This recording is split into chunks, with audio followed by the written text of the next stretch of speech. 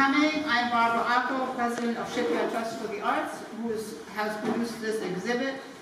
And it's so great. I've recognized many of you. You've been here before. You've come to other events, even associated with this exhibit. So thank you for coming back. Enjoy some refreshments back there. You're free to get up and get them anytime. And I'm very pleased. I'm not pleased that this is the last day of the show. I'm actually quite sad about that. But I'm very pleased that we have our artists here today who will be talking about this whole experience, about how the show came about. They worked for a whole year working with local community members to uncover their family stories that are interconnected with the shipyard and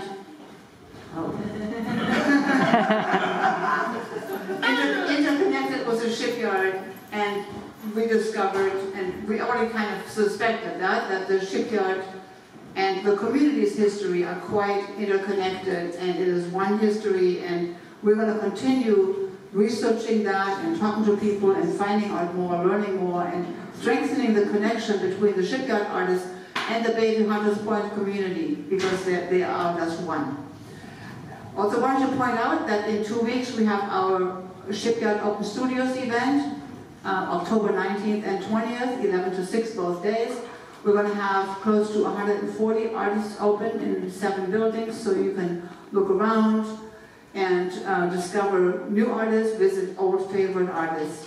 And on the evening of October 19th, we're going to celebrate the 40th anniversary of the Shipyard artists. And for that purpose, we have an unprecedented collaboration that really is unprecedented with the Navy and the city, who gave us a license to enter the shipyard property that's normally off limits and work with 2 famous illumination artists, Ian Winters and Elaine Buckholz, to light up the famous shipyard crane. And accompanying that will be a set of musicians who are going to create a live soundscape, and that soundscape is going to feature some of the community interviews and other sounds from the shipyard. So it should be really an event not to be missed. You want to come and watch the crane illumination from here. Artists are going to be hosting parties in their studios. It'll be a really, really great night. So now, for those of you who are new, let me introduce Stacey Carter.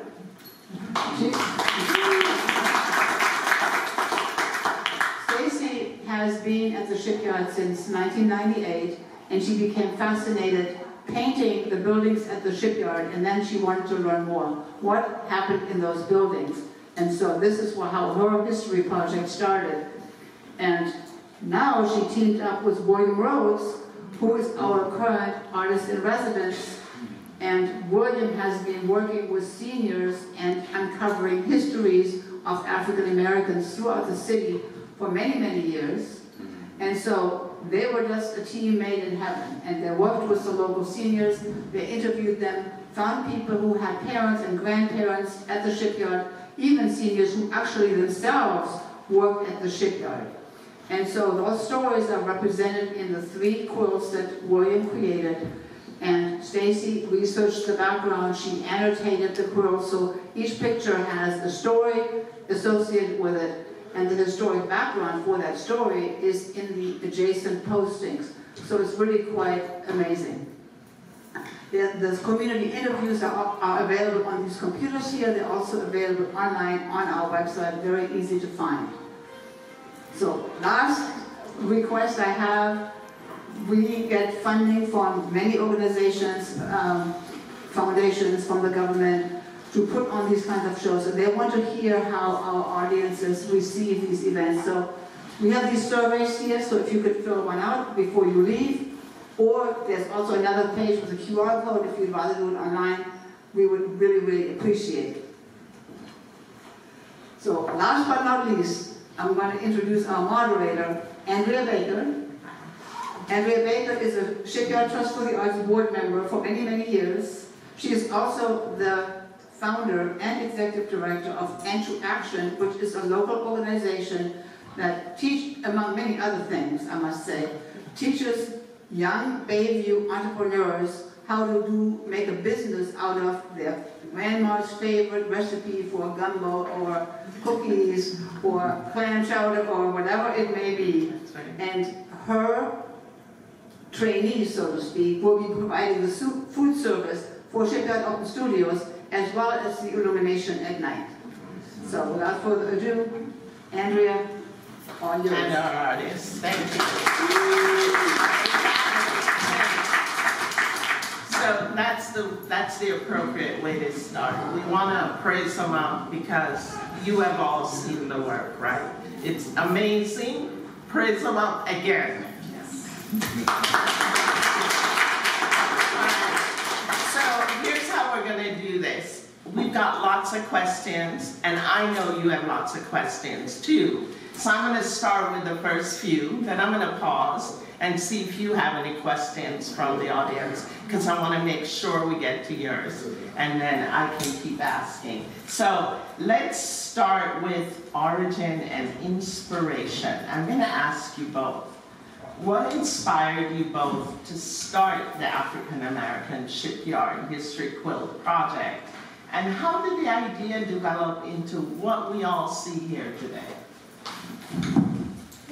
Who wants to go first? Well, you know, I've been researching the history of the shipyard for at least 20 years now.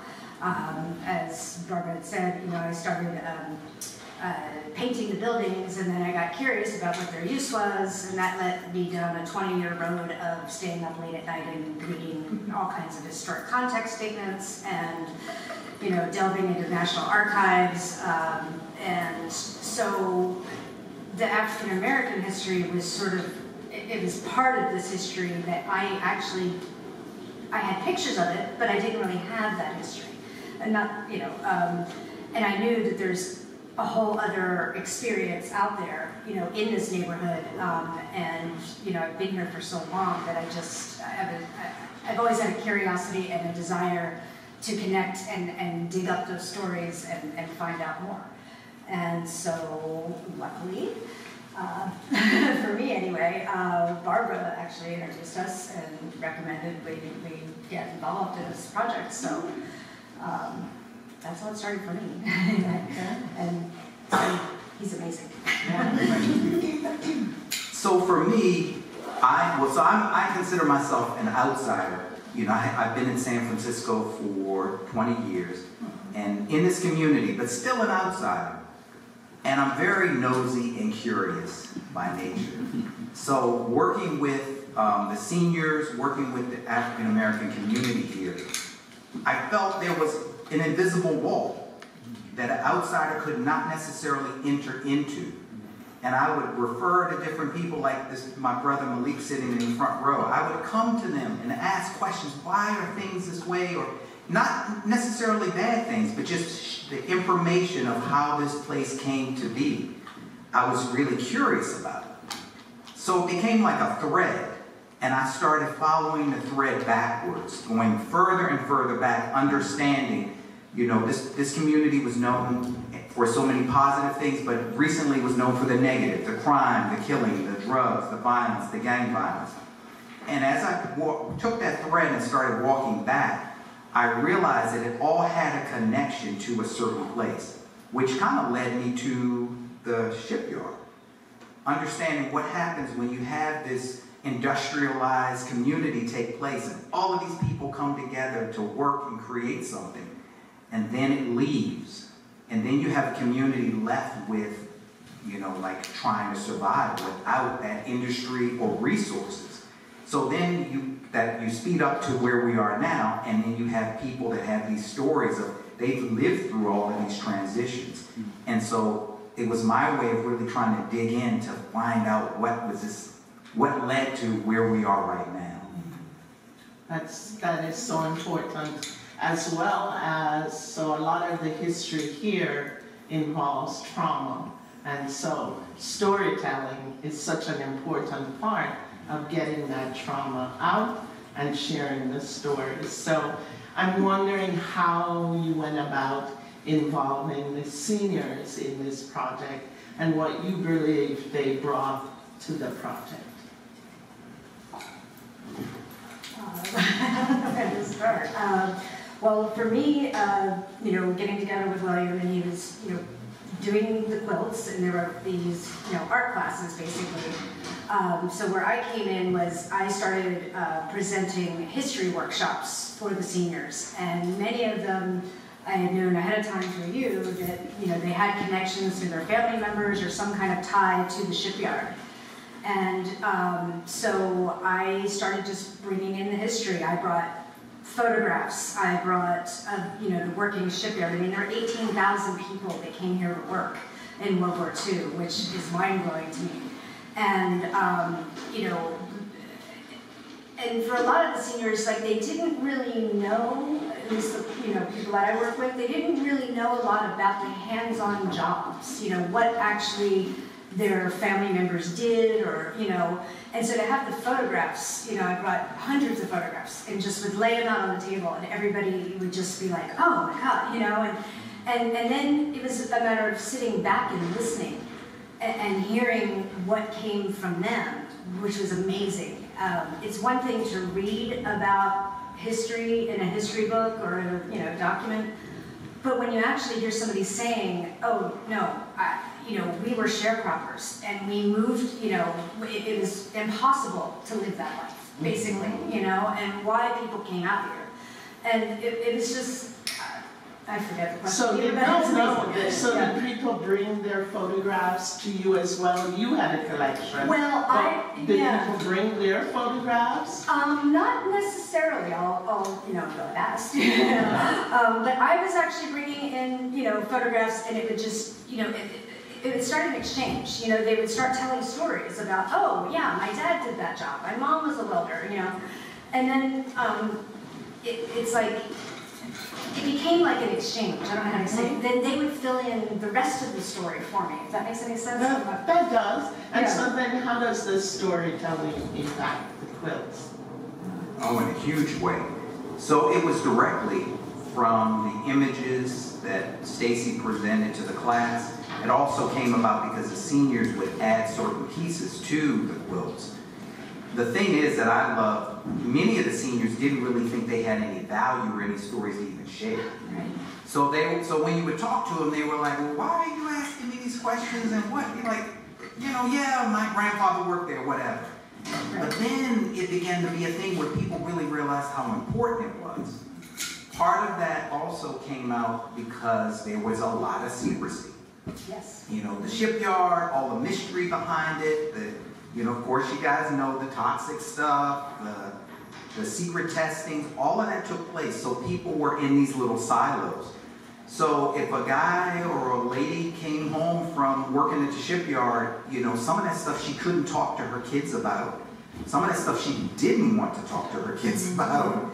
And so it was all of this stuff. So some of the people, the seniors in the class, they were learning history with the images and discovering, I mean, I don't want to mention that our key thing, but we had several seniors that literally were like in shock and started crying because they couldn't believe they saw images of parents that they didn't even realize worked there. Yeah.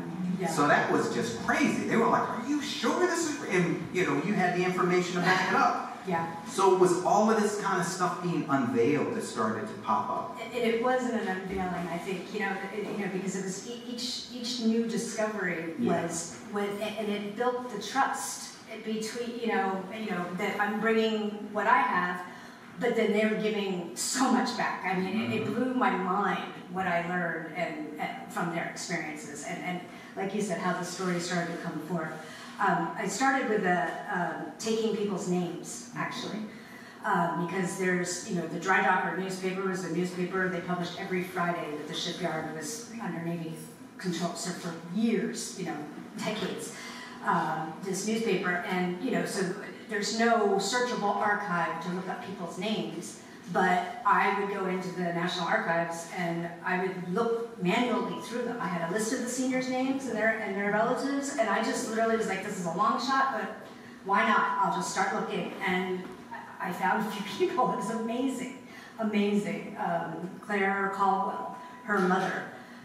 You know, I was like, well, you know, her last name is Love. I'm not sure if this is her. You know, I brought it in. It was just amazing. It was like magical to see her say, "Oh my God, that's my mother." And Wow. she didn't even know she worked here. She, it was 2 years before she was even born. So just to see, see the seniors be able to reconnect to their ancestors, it was just.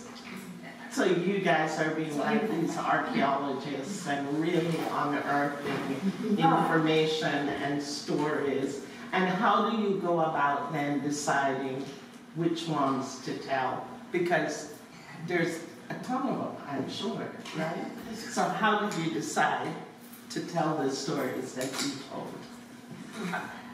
I think through just the interest and enthusiasm. Because, yeah, we work with a lot of seniors. That doesn't mean all of them necessarily wanted to participate. Secrecy again? Yeah, it could have been, whatever that reason was. So some of the, like even the art, you guys, if you get a chance to look at some of the art, this is produced in this area by seniors, A lot of them are in the interviews because they were actively participating, really engaged in that. So that is, please tell me if I'm wrong, but I feel like that was one of the major reasons to determine who we were going to work with. Mm-hmm. Really just, you had that fire to that you wanted to engage them and have them do that. Yeah. And they started to just open up, Yeah. and once that initial step was kind of cracked and they started talking, it all opened up, and it just, the stories just came out, and it just got richer and richer as we went.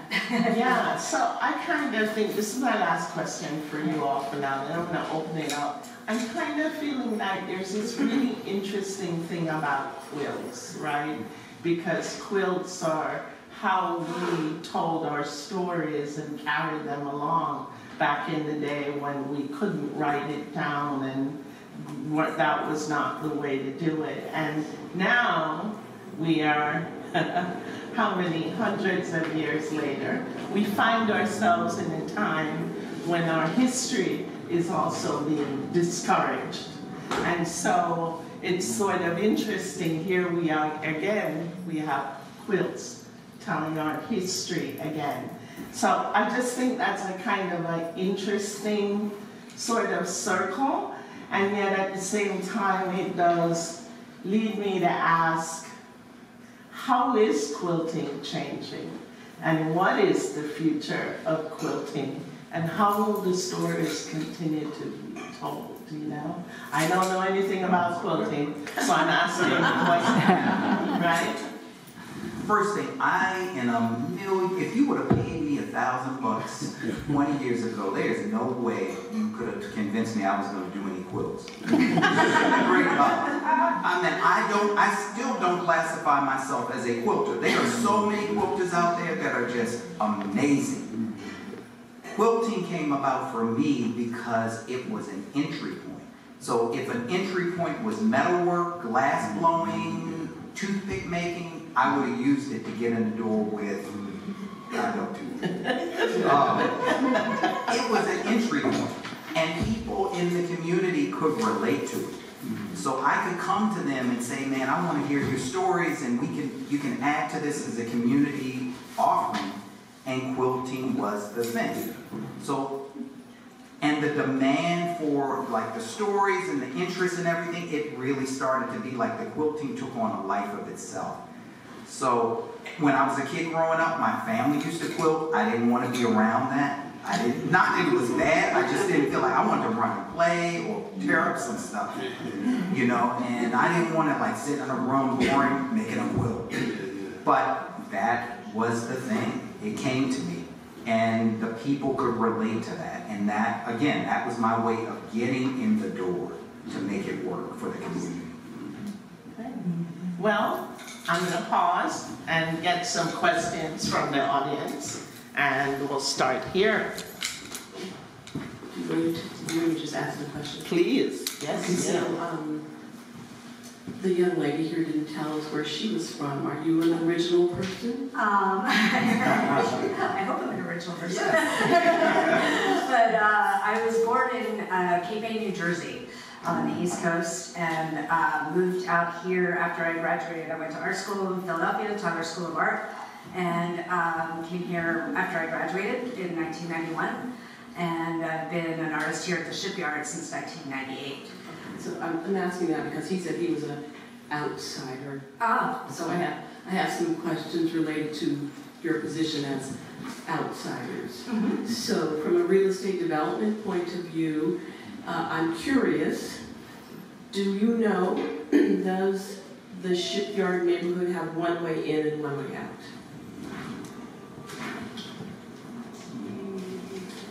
How do you mean that? Do you mean it figuratively? Well, so I live in Marin, and Marin City Yes. is a cousin of the same, like they did the same things. There was, we're talking about trauma, there's one way in and there's one way out. So when I'm thinking about kind of, you talk about your journey and your entry, I hope that story is told about the redlining and the separation. And so mostly what's important to me is what kind of impact does this storytelling have on the built environment? And are you does Lenore have a relationship